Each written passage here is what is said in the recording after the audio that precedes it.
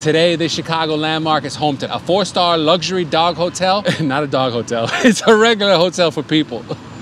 No other city in the world could top the incredible collection of architecture found in Chicago. As the birthplace of the skyscraper, for the past 137 years, the Windy City has been setting the standard for building design. What's good, YouTube? It's Louis Gusto. Welcome back to Chicago. Join me in this film as we go on not an architecture tour, but an architecture journey as we check out the 10 best buildings in Chicago's skyline, past, present, and future. Not just playing, it's just gonna be the present. But go ahead and finesse that like button and let's check out number 10.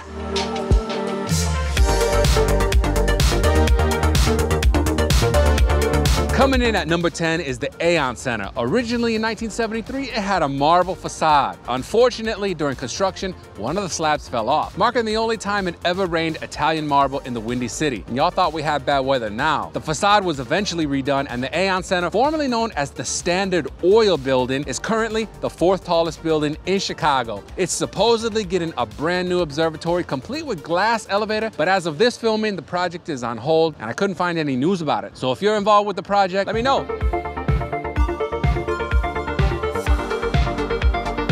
At number 9, we have the Carbide and Carbon building, the one that kind of looks like a champagne bottle. Yeah, that's actual gold that you see there at the top. It was designed by the Burnham brothers, who came before the Mario brothers but didn't last nearly as long. Today, the Chicago landmark is home to Pendry, a 4-star luxury dog-friendly hotel on historic Michigan Avenue.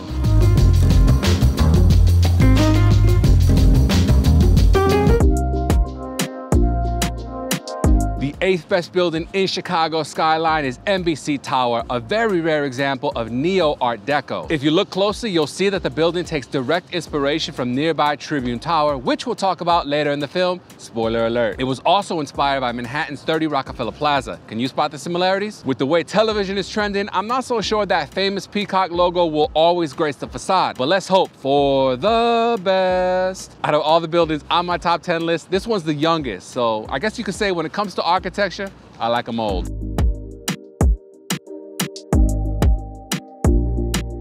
So far, we've talked a lot about architecture, but it's time for a coffee break.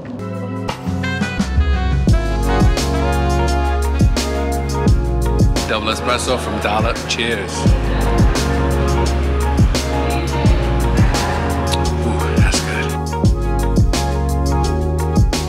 Next, let's take a look at IBM Plaza, aka AMA Plaza. It was built for supercomputer giant IBM and had larger floors constructed to accommodate the servers and computing stations that once occupied the building. IBM Plaza was designed by the father of modern architecture, Mies van der Rohe, who has several other buildings around Chicago. If you're familiar with TD Center in Toronto or the Seagram building in Manhattan, you'll notice the resemblance instantly. Today, IBM no longer calls it home. The Langham Hotel occupies floors 2 through 13, and although the Apple Store sits just up the river, it would have been kind of poetic had they put their store in this building.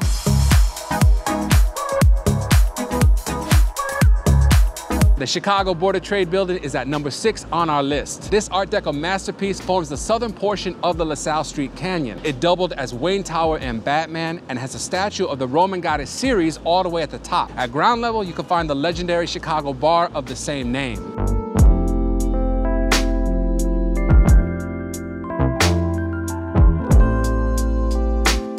Just down the street, we have the Rookery, which kicks off our top 5. This Chicago school building is actually the city's oldest surviving skyscraper. Yes, 11 stories, was considered a skyscraper all the way back in 1888. The Rookery was designed by Hall of Fame architects Burnham and Root, who also planned most of the 1893 World's Fair in their offices on the top floor. Just like Burnham and Root, I worked in this building for a couple of years, and let me tell you, I never took that lobby and light court for granted. Originally, it was designed by Root, but later redesigned by Frank Lloyd Wright. Just truly a beautiful design, and if you could only see one building in Chicago, I would recommend the Rookery.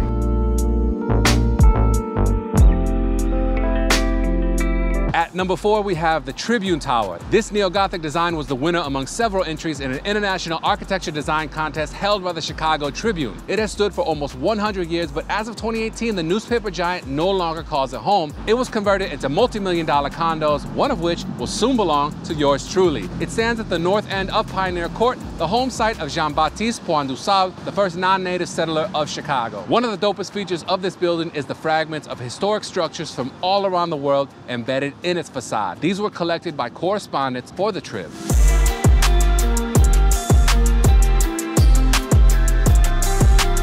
Before we get into the top 3 Chicago buildings, make sure you subscribe. At number 3, we have the Wrigley Building, which is actually 2 towers connected by a bridge. This Spanish Renaissance Revival masterpiece was constructed for the chewing gum conglomerate and bears the same name as the Cubs baseball stadium on the north side. It was the first office building built north of the Chicago River, the first air-conditioned office building in the city, and one of the only office buildings in the world with Illuminatis.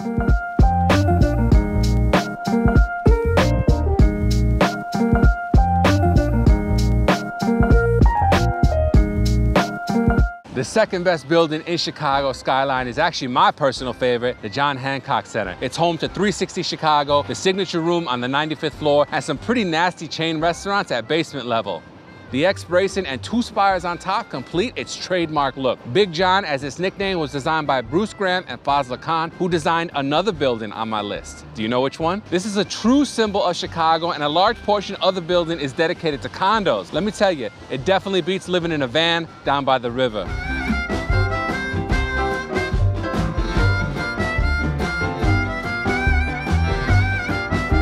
So when I started filming this, it was sunny and kind of warm, to be honest, but now it is cloudy and snowing. So it's kind of poetic, right? That I'm filming this top 10 Chicago buildings on a day like today, where we kind of run the full gamut of Chicago weather. Is it just me, or does anyone else get really hungry when talking about architecture and the best buildings in a city? In any case, it's time for a lunch break. So let's stop at Urban Space, which is in one of the best buildings of Chicago. We are at Sushi-san inside Urban Space. I think this is the first time I've ever had a sushi break during filming. So if you watched our River North food tour, you definitely saw Sushi-san in the mix. It is definitely one of my favorite places to get sushi in the city. And I've always been interested, since they opened here in the Urban Space, on trying this little sister location. What's cool here is even though it's a small kiosk inside a food court, they actually still make the sushi fresh to order. Tuna avocado maki roll, made fresh to order.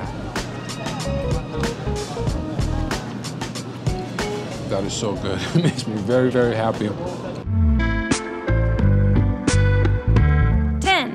9, 8, 7, 6, 5, 4, 3, 2. What you talking about, Willis? The Sears Tower is the tallest building in Chicago, and for more than 2 decades, it was the tallest in the world. Once upon a time, it was the headquarters of Sears Roebuck & Company, but since they couldn't get a grasp of the whole internet thing, they had to vacate. The tower actually consists of 9 separate tubes that combine like the 9 members of Wu-Tang to form one of the city's biggest icons, architecture or otherwise. It is currently the 3rd tallest building in the United States and home of Skydeck Chicago.